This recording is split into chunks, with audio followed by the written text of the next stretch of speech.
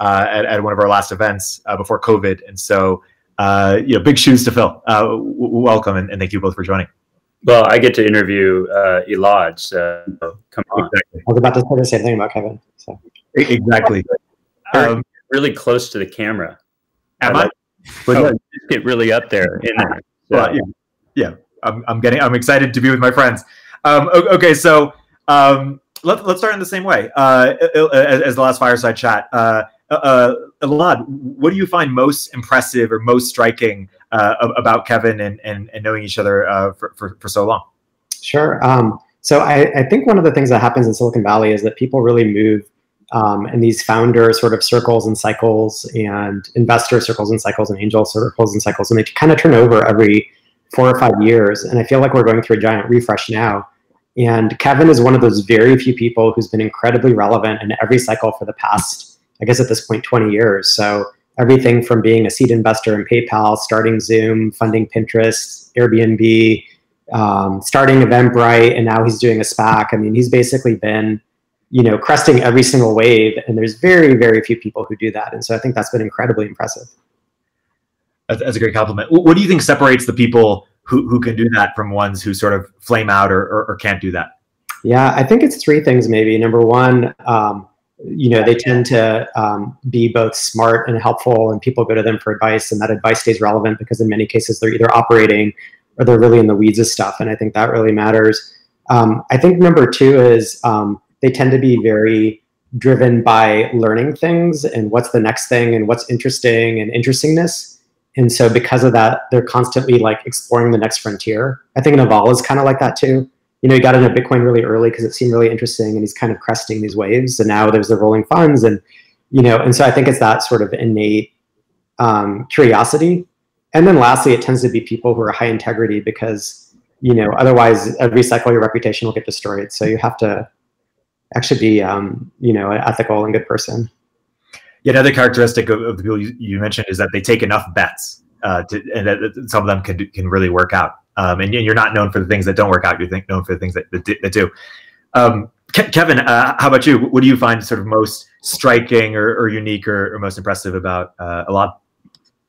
Well, the intellectual curiosity side is always front and center for what I see as the best investors out there, and that is there's a broad range. As we've gone through each cycle, there's this kind of cascading number of new areas. And Elad is one of those few people that can cover everything from, the biosciences side to, SaaS software to consumer and so on. So he's got a deep intellect and it covers so many different areas as we've branched out. It's been intimidating to me to see how many great intimidating and awe-inspiring, I should say, to see how many great markets have unfolded in so many different areas. And Elad's one of those few as an individual that really can comprehend such a broad range of topics and areas. Yeah. So let's get more into background, and then we'll get a bit technical. Kevin, why don't you talk about your latest venture, and maybe you could sort of detail the journey you've taken to get there, because over the past few years, you've sort of taken a few bets. So you were a partner at Founders Fund for a bit. You were at Eventbrite, of course. You were sort of dabbling on your own stuff a bit. How did you end up here, and why did you sort of say, hey, this is the opportunity for me right now? I think I've always loved being an operator, and so everything's kind of circulated around that that premise. And the other side is, just switching to a different context, is what Elad said about Naval, of being curious and identifying new things. And I think it's our job in the Valley, and when I mean the Valley, the wider tech ecosystem around the world, if it's Seattle or Stockholm or wherever now, and that is to find new trends and to seize upon them. And they don't always play out. They don't always work out as we hope, but in those cases they do. It's very important to try to drive those forward. And that's what I would say about the late stage kind of project I'm working on, and that's launching a SPAC with my partner Troy Steckenrider, and that very much is something that is not a technological innovation, but it's a financial innovation So we see, just as venture capital transformed the landscape in the 70s and 80s, and then really took off in the 90s, or say Y Combinator, or what you're doing, Erik, in Village Global has really kind of helped on it really accelerated or catalyzed the formation stage. We see the SPAC as a vehicle to get companies in the public market effectively and efficiently today. And that's what we're, I would say the Rebel Alliance is trying to drive with what Reed is doing, what Chamath is doing, what we're trying to do, Mickey, at Ribbit, Mark Stott at Dragoneer. So that's in short, what I'm up to, in addition to finding the time to meet with some really exciting new entrepreneurs starting new ventures. Yeah, let's focus on SPACs for a second. Is this sort of a temporary innovation? I mean, I think you've taken two companies public, maybe more. How do you, like 5 years from now, we're having a conversation of what it means to go public, and sort of what are the options, and how are people thinking about it? How do you think we're having that conversation differently from today? Well, we hope, and we hope it's not as many have framed an ICO phenomenon. It could be. We'll see how it plays out. But a number of us have taken the risk to wade into this with the belief and conviction that it will be another viable vehicle, just like a traditional IPO or a direct listing or otherwise. It's choice is great. So for a founder to be able to have the choice between a traditional IPO or a direct listing, or taking another private round, or taking the direction of a SPAC is a great thing. Choice is good.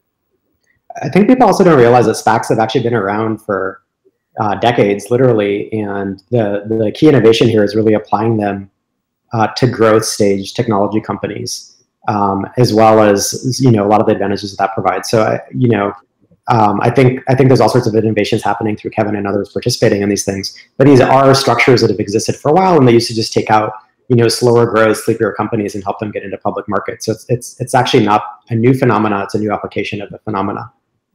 And so when you ask, is it going to exist in the future? Of course, it's going to exist. The question is, does it exist for these types of technology companies that we're talking about? And do you have a take on that? I'm a little bit wait and see. I mean, it feels like a really good instrument for certain companies. Yeah. And part of that is a forward guidance that was talked about. Part of that is just the speed to be able to actually go public.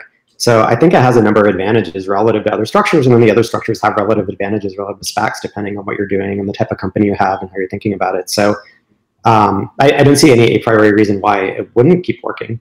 But the flip of it is we're also in a time with very open public markets, and at some point that window may shut, and one could argue SPACs may become more valuable in that sort of setting, because you have the capital and means by which to take a company public in a rougher environment. So I think it'll be interesting to watch. What everyone's really wondering a lot is, where's your SPAC? I tried to convince Elad. He wrote up a really good post on SPAC. So if you haven't read that, take a look at that. But come on, Elad, we're pushing. I have SPAC envy. I was actually going to wear my T-shirt with SPAC envy on it. So it's easy to raise the funds. The challenge is finding an enduring business. And, as Elad pointed out, there's the jury is still out. The two biggest challenges I see is, one, the kind of over generous economics of a SPAC. They are what is called the promote. The promote is akin to a carry, except if the investment collapses in half in value, you still get half the value of the promote, which is very high. And so there needs to be some reformation around the economics to put the cost of capital in line with the traditional IPO or direct listing. We're working on that. The second is just reputational, and that takes time. We think it's a lot like the internet. The internet was this kind of shady thing that had been around for decades and then commercialized and is now driving the world economy, or Bitcoin, with this tool of money launderers and other unsavory characters, and is now mainstreaming as a real store of value. Yeah. And how are you thinking about your approach in terms of finding the right company, or how do you sort of different, like what's different between that and sort of your late stage investing that you've done maybe in an angel capacity? How are you approaching it? It's very much the same. You're looking for great teams, enduring businesses and big markets. And I love finding the very unique company that's maybe not the most obvious, that has some type of, I wouldn't call it tarnish, but something that is not one of many other companies. And so the hard part is, it was very simple, honestly, with four of us, 2 full-time and 2 part-time. We were able to have our org meeting on July 18th. We filed an org meeting. Is first meeting we worked with Goldman Sachs and Goodwin Procter, our law firms. We first all met. We filed in the beginning of July, and we were trading on August 18th. So 60 days with, effectively 2 full-time, 2 part-time people. Shout out to Laura DePetra for all her help on the legal side, is incredible. And that's an innovation. That's an innovation of everything from Zoom to do the roadshow in rapid order to DocuSign, to be able to sign hundreds of documents, without waiting for a notary or traveling around or so on. So this has been part of the phenomenon of the SPAC. The hard part, though, is finding the enduring businesses. We're not looking for what we would call the miracle cancer drug, which is a company that goes public with no revenues nor the prospects of revenue, is what Mike Moritz famously said in the 90s. And hopefully in 2 or 3 years there's a big boom. We're trying to find those companies that have shown a history of rapid growth, high margin expansion, and work with them. And that will be the big challenge, is to find that partner. Yeah. Elad, how have you thought about where you sort of specialize or fit in within the ecosystem, in the sense that you've incubated companies, you've obviously been angel investing a long time, whether it's angel, whether it's focusing on starting a fund or teaming up, how have you sort of thought about the intersection where you want to spend your time and make your biggest impact? It's a good question. Honestly, it hasn't been that calculating. So, I started off, as a founder, and then I was helping other founders who were sort of part of my peer group. Some of them just started pulling me in to invest in their companies as I was helping them with introductions or first hires or whatever it was. And then as companies started to get later stage, I started pulling together SPVs or other vehicles to invest in them, simply because, I knew the companies really well and thought they were really strong, so I wanted to keep helping and participating and all the rest of it. And then on the sort of starting or incubation or helping things get going side, I just really enjoy working on products or building things or helping pull together initial teams. And so I've just honestly just been following what I enjoy versus, some calculated master plan. Although now I feel like I should get one in place. So all about my deficiencies today. It's like no SPAC, no master plan. I'm starting to worry. Totally. Your master plan is not having a master plan. It's the authentically authentic. Elad, talk about how you recommend people to find their own angel style. That's sort of advice you give and you've implemented yourself. How do you think about that? Yeah, it's a good question. I think ultimately there are 3 or 4 components to a person's style. I think the first one is, what do you actually invest in? So are you only doing an early stage? Do you do late stage? What sector do you invest in? Do you invest in everything? Do you cut out certain things? Like I don't do anything in healthcare, educational, ed tech related stuff, for example, anymore. How do you weigh team versus market, and how many do you do per year? So the first question is what do you invest in? Second question is, how are you actually going to help people? Are you really good at sales and go-to-market? Can you help with generate company building?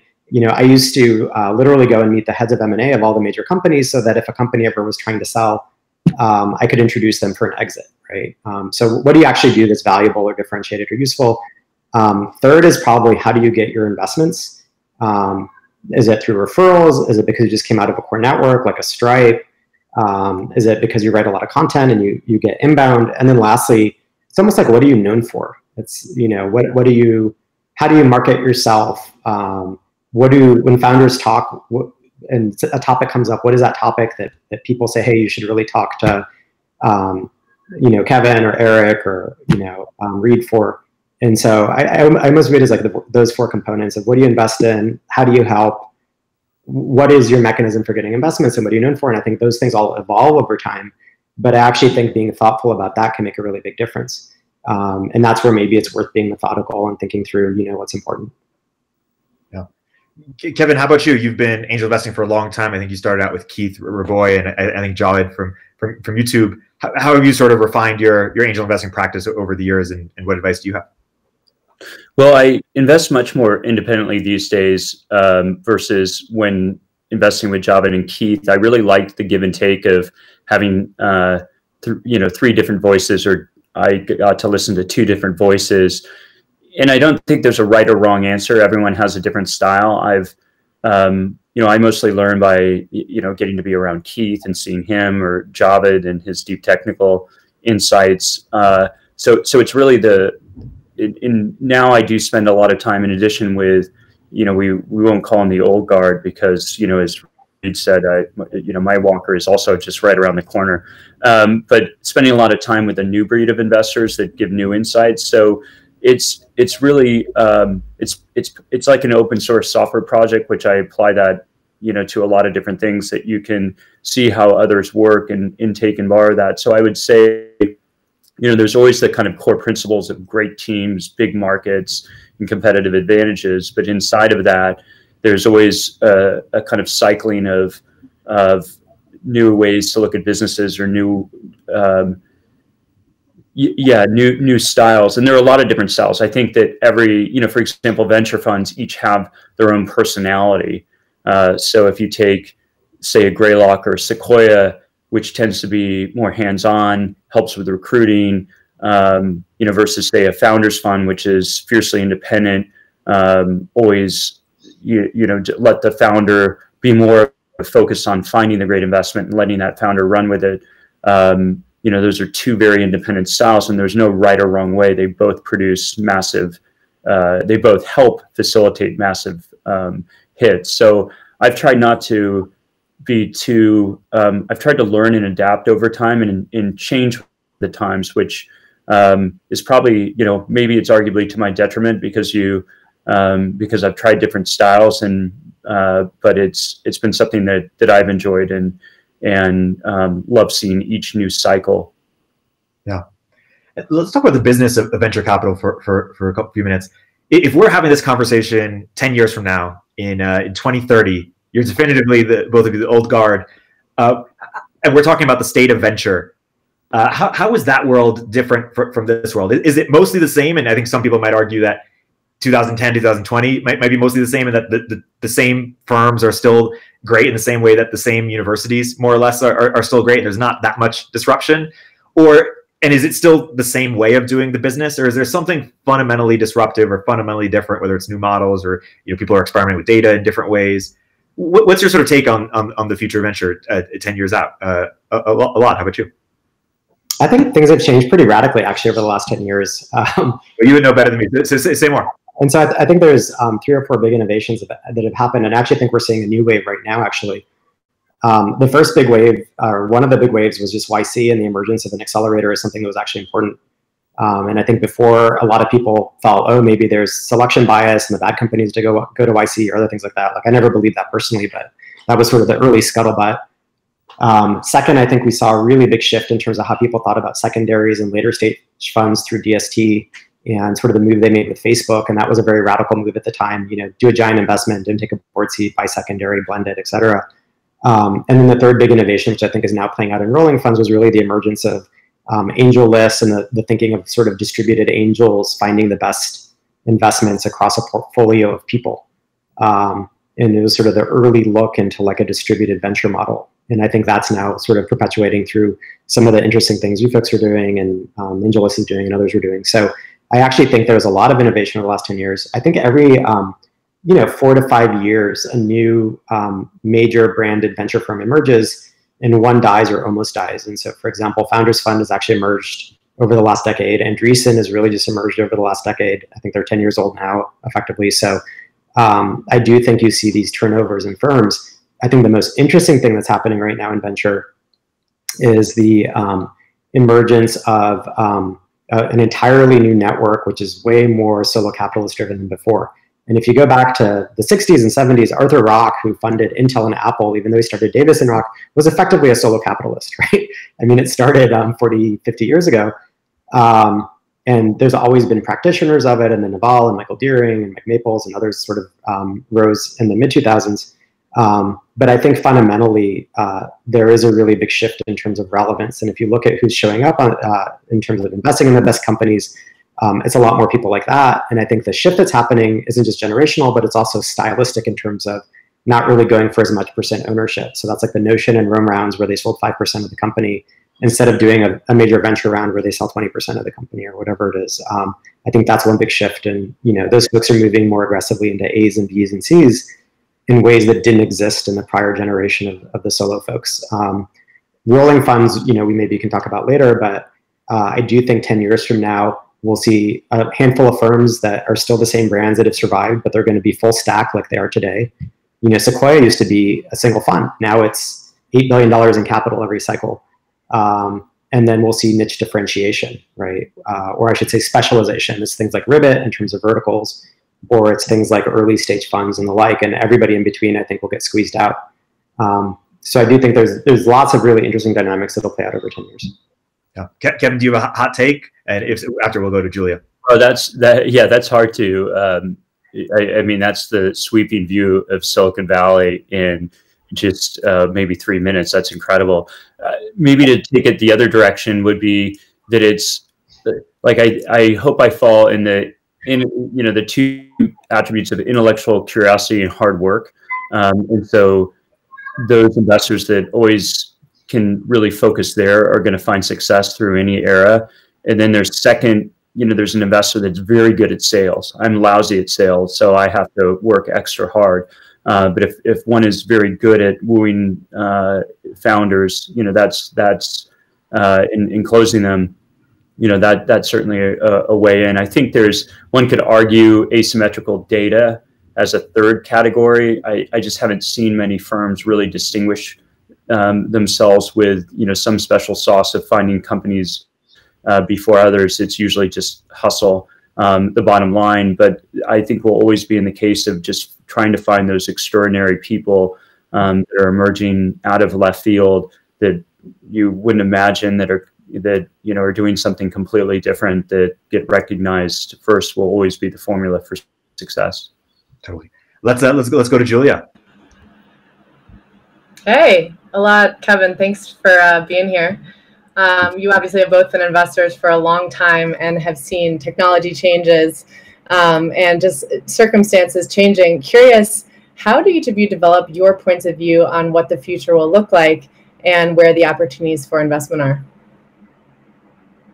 Maybe I can take that first. Thanks, Julia. Usually when I try to predict the future, I'm wrong.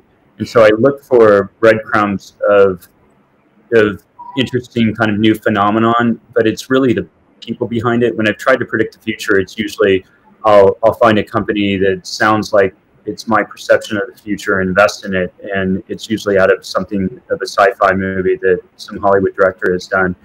And you're either wrong in timing or just wrong in getting the right team. So I've been much more successful when I'm team focused, and I'm probably not the best to prognosticate, you know, what'll happen. I could talk about, you know, well, computer vision is really interesting because there's a lot of investment that's been done in autonomous cars, but maybe autonomous cars won't happen as soon as we think. And so that computer vision space will spill out into other verticals. And I know Elad's invested in some of these other verticals, and I have a few, but you know, I can be less out, like as a solo, I guess I'm a solo practitioner, as an individual, it's really the people that come to me, and I can't go out and see that full landscape. So even more so, I need to just really focus on great founders.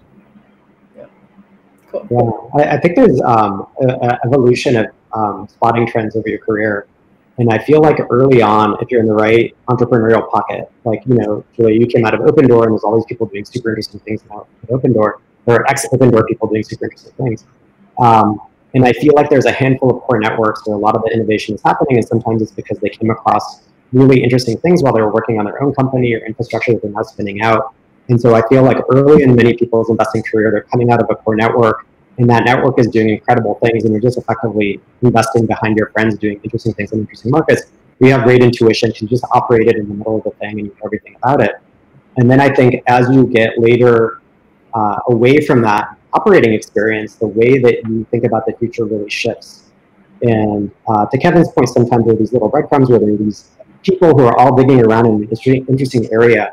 You know, if there's 1,000 engineers doing interesting things in crypto a few years ago, probably crypto was interesting.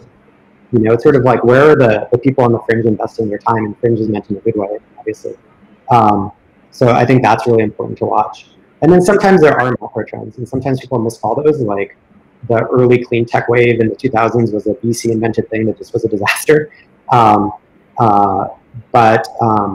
You know, sometimes you can kind of say, well, you know what, there's this big shift in machine learning, and you know, every time shift leads to a shift in the underlying semiconductor technologies. You know, NVIDIA for GPUs, Broadcom for networking equipment, Intel for the microcomputer. So probably there's going to be something similar for machine learning, and therefore, you know, can I look at those companies and you know, get involved with the very best ones for inference or training, for example. So I think it's a mix. I think the thousands of great entrepreneurs will come up with better ideas than any investor, but the flip of it is, I think early on you may be in that pocket of 1,000 people really deeply, and then later on you're going to have to figure out how to find it. Cool. Thanks for sharing. Just one other additional point just on that is that I think it's really interesting what to hang on those words of what Elad has said about these different networks of companies like Stripe. You had John and Patrick building an extraordinary company, but around extraordinary people. And I wonder if it's less their insights and more about being able to attract the best and brightest, put them all together, have them learn from each other, and then have them go off on their own. And so you see those types of, it's more driven by, you know, their performance and intellect versus keen insights on the future. And, you know, as you said, that's the same whether it's Erik and the team at Open Door or any of the other networks. Yeah. So we're 1 minute over time, so this will be our last question. And I'll let Alice ask in a second. Elad, I want you to talk about your COVID investment thesis or where you're excited right now. And then Alice, why don't you ask your question, and Elad, you can answer, you know, both at the same time.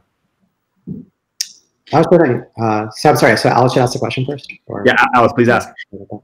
First, I just want to say thanks for highlighting Arthur Rock and like previous solo capitalists in history, because as a solo GP of a new fund, I didn't know about those, and it's quite like heartening to hear about it and cool to go research it, I guess. My question is really around macro, and it's not really fair to put anyone on the spot and say, what do you think about macro 12 months from now? But I read your blog post in May about, you know, about the markets, and it seems like they're still, you know, pretty decoupled. And so I'd love to hear your thoughts on kind of what the ecosystem might look like 12 months from now, and managing capital and things like that. Yeah, so I completely mispredicted this year from a macro perspective. I thought it was going to be a complete disaster scenario. And I think what happened is half the economy is in a disaster and the other half is in good times. And if you look at public markets, for example, the S&P, most of the sort of traditional retail, offline stocks, et cetera, have actually seen a pretty big decrease from beginning of the year. And it's really the tech stocks. And in particular, FANG plus a few SaaS companies that have actually floated the whole thing because they've grown so much in terms of market cap. And they're really dominating the market cap of the overall exchanges. And so I think we're in a really interesting split economy right now. Obviously, BPP also helped in terms of floating people for longer. And the real question is, do we have more stimulus packages, and what do those look like? And part of that's probably going to be dependent on the election. And so, you know, I found it extremely hard to predict. I think the last few months have been really interesting in that, you know, March, the entire venture community froze and nothing was happening. April was a bunch of preemptive and inside rounds, or maybe April, May, where people were investing in their very best portfolio companies. June, July, things started to loosen and people started investing in other things. And then like August, September is just, you know, good times are rolling.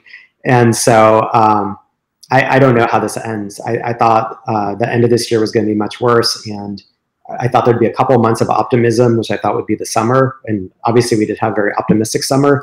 But my thinking at the time, which again is now maybe going to be wrong in the short run, was that we'd see a second wave of COVID now in the fall. And we haven't seen a second wave yet in the US. What we saw was regional waves, right? We had the Northeast, and then we had the South, and parts of California now is going actually up into the Midwest.